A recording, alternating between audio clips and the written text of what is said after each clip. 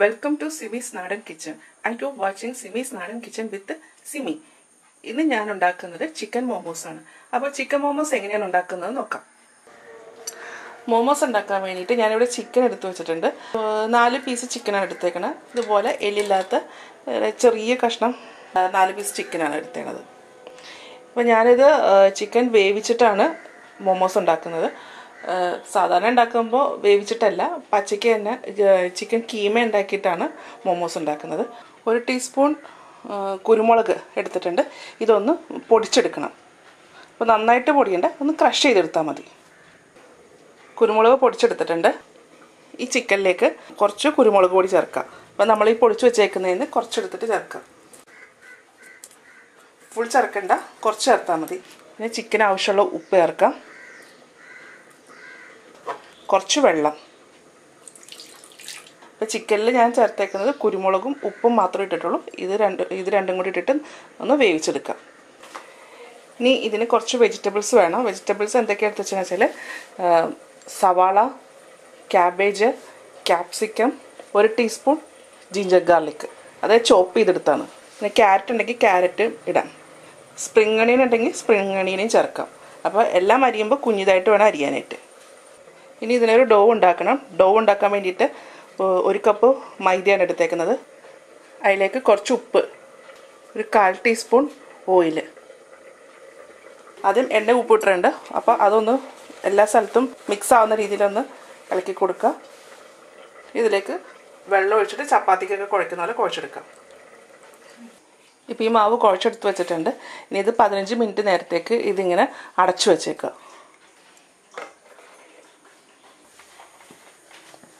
ഒരു ചീഞ്ചട്ടി ചൂടാകാൻ വെച്ചിട്ടുണ്ട്. അതിലേക്ക് കുറച്ച് olive oil ഒഴിച്ചെടുക്കുക. 1 table spoon olive ഓയിലാണ് ഒഴിച്ചേക്കുന്നത്. അതിലേക്ക് നമ്മൾ ഈ അരിഞ്ഞു വെച്ചിരിക്കുന്ന ഈ വെജിറ്റബിൾസ് എല്ലാം ചേർക്കാം. അപ്പോൾ ഞാൻ ആദ്യമേ ഇഞ്ചി വെളുത്തുള്ളിയാണ് ചേർക്കുന്നത്. ഇതിങ്ങനെ വഴറ്റേണ്ട ആവശ്യമൊന്നുമില്ല. ഇത് നമുക്ക് ഈ പച്ചയ്ക്ക് തന്നെയാണ് ഇതെല്ലാം കൂടെ നമ്മൾ മിക്സ് ചെയ്ത് വെക്കുന്നത്. വെജിറ്റബിളും ചിക്കനും എല്ലാം കൂടെ പച്ചയ്ക്ക് തന്നെ മിക്സ് ചെയ്ത് വെക്കുകയാണ് ചെയ്യുന്നത്. അപ്പോൾ നമുക്കൊരു കേരള ടച്ച് കിട്ടാൻ വേണ്ടിയിട്ട് എണ്ണയിലിട്ട് വഴറ്റുന്നേ ഉള്ളൂ. ഇനി സവാള ചേർക്കാം, ക്യാബേജ്, ക്യാപ്സിക്കം. അപ്പോൾ ഇതൊന്നും ഒരുപാടൊന്നും മൂക്കണ്ട, ഒന്ന് ചെറുതായിട്ടൊന്ന് വാടി വെച്ചാൽ മാത്രം മതി.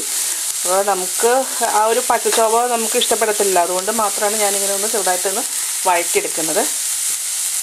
ഇനി ഇതിലേക്ക് കുറച്ച് കുരുമുളകും ചേർക്കാം. ഇത് നന്നായിട്ടൊന്ന് ഇളക്കി കൊടുക്കുക. ഇങ്ങനെ ഇതിലേക്ക് കുറച്ച് ഉപ്പിടുമ്പോൾ ശ്രദ്ധിക്കണം, നമ്മൾ ചിക്കനിൽ ഉപ്പിട്ടിട്ടുണ്ട്. ഇനി സോയാ സോസും ഞാൻ ഒഴിക്കുന്നുണ്ട്. അപ്പോൾ അതുകൊണ്ട് കുറച്ച് ഉപ്പിട്ടേച്ചാൽ മതി. അപ്പോൾ വെജിറ്റബിളൊക്കെ വഴറ്റുമ്പോൾ ഫുൾ ഫ്ലെയിമിൽ കിട്ടുന്ന വഴറ്റി കൊടുക്കുക.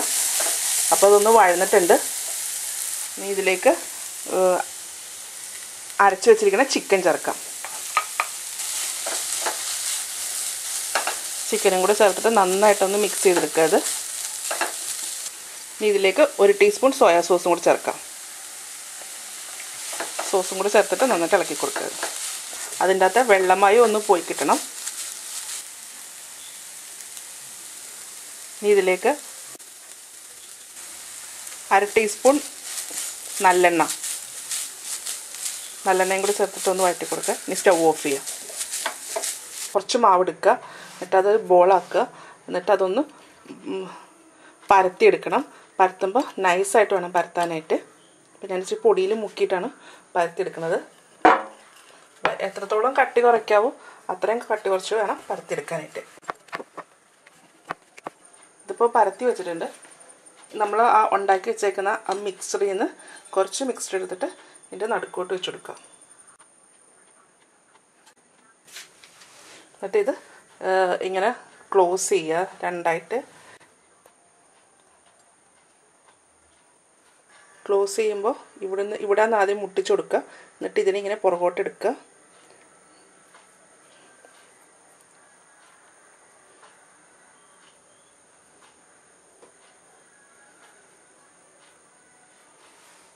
അപ്പോൾ ഞാൻ ഇതേ ഒരു ഷേപ്പിൽ ആക്കി വെച്ചിട്ടുണ്ട്. ഷേപ്പൊക്കെ നമുക്ക് ഓരോരുത്തരുടെ ഇഷ്ടം അനുസരിച്ചിട്ട് ഉണ്ടാക്കാം.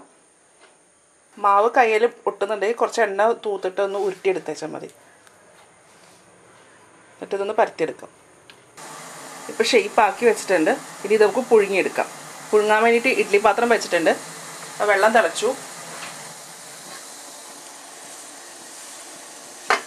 നല്ലതായിട്ട് വെള്ളം വെട്ടി തിളയ്ക്കുന്നുണ്ട്. വെട്ടി തിളയ്ക്കുമ്പോൾ വേണം ഇത് വെക്കാനായിട്ട്. ഇതിലേക്ക് ഓരോന്ന് വെച്ച് കൊടുക്കാം.